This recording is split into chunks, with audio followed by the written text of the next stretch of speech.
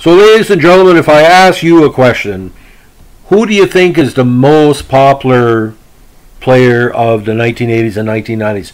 Not talking about great production, but just overall a money player that benefited all the squads he played for, had fans from 2 to 102, scored big goals in regular season and playoffs and overtime. Who would come to mind? Well, if it hasn't come to mind by now, I'm going to tell you, Russ Courtnall. Now, Russell William Courtnall played for numerous teams in the NHL, most predominantly for the Toronto Maple Leafs, the Montreal Canadiens, the Stars, and the Bold Incarnations in Minnesota and Dallas, the Vancouver Canucks, the New York Rangers, and the LA Kings. Now, Courtnall was born in Duncan, BC, but grew up in Oak Bay, British Columbia. Now, statistically, they say he's 5'11", 175. He looks smaller like that in the ice because he had a Matt Staslin kind of compact style. Now, born, like I said, in Duncan, coming out of junior hockey, he was considered one of the top prospects of his era. Now, he came to major prominence first with the Notre Dame Hounds of the SMHL AAA format, and then with the Victoria Cougars his draft year. He had 97 points in 60 games, including 36 goals and 18 points in the playoffs. Now, his draft year was with Toronto. He took him 7th overall, but he decided after his time with Victoria he was going to play with the national team for a while. He did. Eventually he ended up with the Maple Leafs, and he put up 12 points in 14 games in a very, very good first part to his career. Now, Toronto was really suffering at the time. Their dire needed scoring. Now, they kept him on as a rookie. Some people said he should have needed some more seasoning. And his rookie campaign, he had 22 points in 69 games. Now, although his goal production was not as high as the Maple Leafs had hoped for, his speed opened up opportunities, especially for his line mates. Like I said, a combination like a Cornway, Naslin style, good playmaker, good on the wing, good open ice skater. Now, he also played with Canada at the Olympics, who finished out of the medals, unfortunately, in '84. Now, in the '86 season, he started playing alongside fellow Notre Dame Hound alumni Gary Lehman and rookie Wendell Clark on what was dubbed the Hound line. Courtnall first broke the 20-goal barrier that season, notching 22 to go along with 38 assists for 60 points. Now, his offensive numbers improved the following year with 29 goals and 73 points. Now, Toronto was kind of getting into a rougher brand of hockey, and management was trying to force Courtnall to do that. Unfortunately, the club saw his defensive production decrease in the '88 season. Now, '88 was a mediocre year for him. He only had 49 points in 65 games. Now, '89 is probably one of the most controversial trades in history, one-sided in many ways. The Maple Leafs eventually gave up on Courtnall and dealt him to the Montreal Canadiens for noted enforcer John Cordick. Although Courtnall's stock had clearly gone down the eyes of Maple Leafs management, most observers felt Courtnall was a steal in that trade. Now, his time with Montreal really improved the Habs Stanley Cup fortunes. In that first season, Courtnall put up 39 points with the Habs, but his fast skating and stick handling abilities made him a fan favorite. Courtnall played strongly in the playoffs, where the Canadiens advanced to the Stanley Cup Finals against Calgary, where they lost to the Flames in 6 games. In 21 postseason games, he had a point-a-game pace with 8 goals and 13 points. Now, Courtnall played for the Habs until 1991-92, when on August 31st, he was traded to the Stars for the '93 campaign.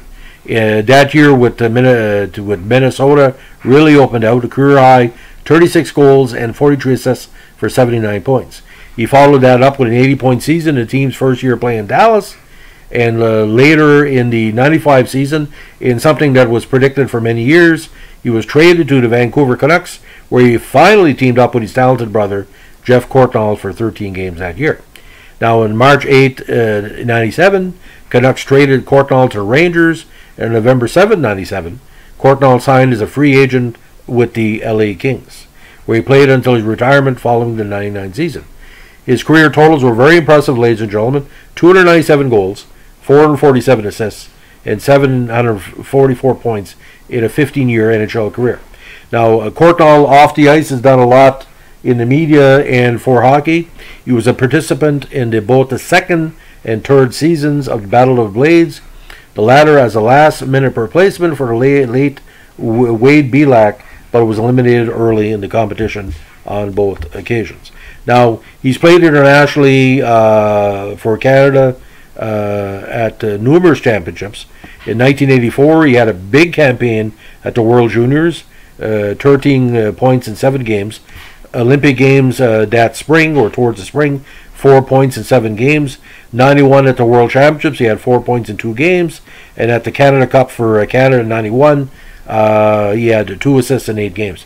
So just a tremendous player for the Canadian squads, tremendous player for the Stars program. I think really, ladies and gentlemen, he could easily have scored 400 goals, but he had a certain season he had, you know, there was injury plagued seasons, especially like 92 when he only played 27 games. It was the last 2 seasons in the NHL. Like I said, he was doing spot duty, but I think 400 goals would have been capable. But 1,029 games, 774 points, really strong playoff man. 38 goals in 129 games. The only comparison I can give to him of the previous Montreal teams that obviously played with the CH, it's a combination, a little bit of Murray Wilson, a little bit of Matt Snaslin, a little bit of Cornway, a little bit of Mike McPhee, for scoring the big goals. Like, Montreal didn't have too much of an offense in the years he played with him. But, over 3 seasons, 22, 27, 26, every goal he scored was big. It was a game-tying goal, it was a game-winning goal, or it was something that contributed to a comeback for the squad. And the Montreal Canadiens French announcers basically call him the baby Naslin for a while. It didn't stick on, but I remember that. He said this is the child of Matt Snaslin. But when he got him for Kordic, ladies and gentlemen, it almost won us a cup. No disrespect to John Kordic. There's a podcast I did on John Kordic as well, if you want to. It is the #1 podcast on my channel here. I get you to check it out. It talks a little bit about. But Russ Courtnall once said in published reports, he said, I didn't mind being traded to Montreal, but no offense, he said, Kordic was good, but I mean, Toronto didn't get anything for me. And it's still a head scratcher, he says. Like, he never was bad being traded to Montreal, because he always wanted to play with Montreal, but John Kordic's skills as a defenseman and a part-time forward were of Courtnall's talent. The other player that's a comparison, and there's a podcast on this player as well, Brian Savage. That's what I forgot to tell you. Kind of like a Brian Savage as well. But every Montreal fan loves Russ Courtnall. Russ Courtnall was the teddy bear of the Habs. Every young kid, every woman between the ages of 16 and 116 loved. Handsome guy, personable. Fans loved him. Russ. Anyway. So, thanks for listening. Have a good day. Bye.